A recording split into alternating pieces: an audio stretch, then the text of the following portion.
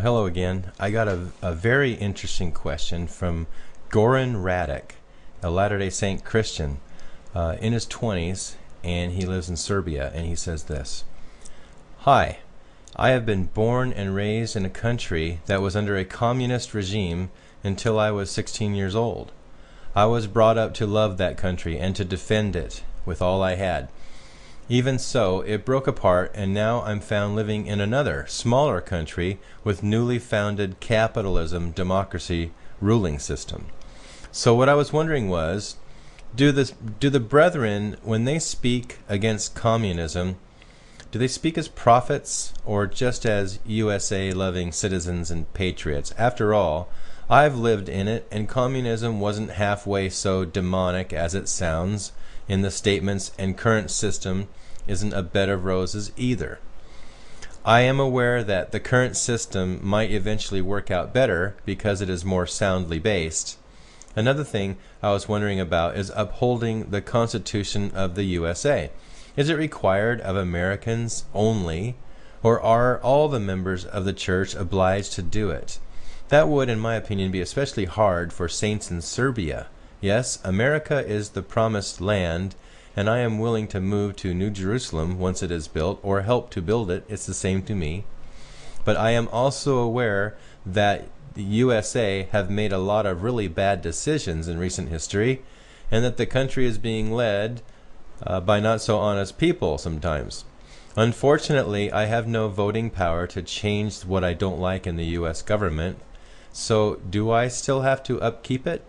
Anyway, I'm thankful for all that America has given us, starting with the Book of Mormon, Joseph Smith, to all the other prophets and all the wonderful young missionaries and older missionary couples and all the faithful members in the states whose contributions are helping immensely the church to grow, where it otherwise, because of the small numbers of the people and their relative poverty, couldn't. Thank you. Well, Goran, let me just say that they most definitely speak as prophets. All we need to do is look at the Book of Mormon to verify this. The very actions of active Christians in the Book of Mormon teach us how we must act in preserving freedom of religion, freedom of being able to choose the right. Under a communist regime, such as the Gadianton robbers, force is the rule of law.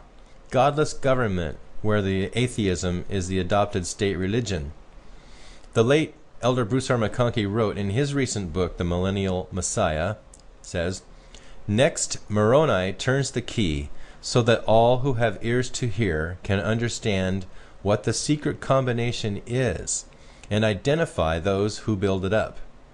For it cometh to pass, he says, that whoso buildeth it up seeketh to overthrow the freedom of all lands, nations, and countries. This is a worldwide conspiracy. It is now entrenched in many nations, and it seeks dominion over all nations. It is godless, atheistic, and operates by compulsion. It is communism.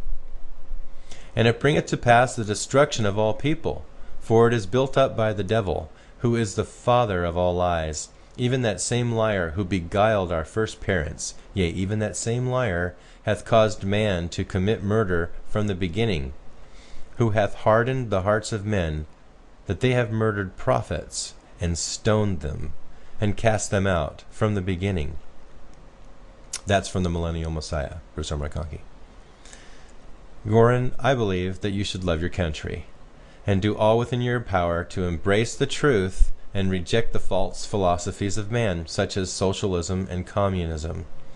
They have been clearly spelled out in the Book of Mormon by those prophets, as well as our own, as tools of the devil to take away our freedoms.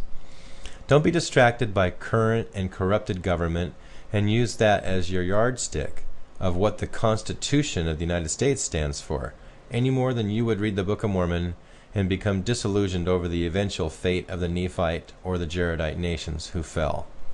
True, we are in the process of falling, even at the brink, but we can yet save things. We can do our part. Here's a good quote from Edward Everett Hale. "I am only one, but I am one. I can't do everything, but I can do something. What I can do, that I ought to do, and what I ought to do, by the grace of God, I will do. We should uphold all that is true and which came from God, no matter where we are.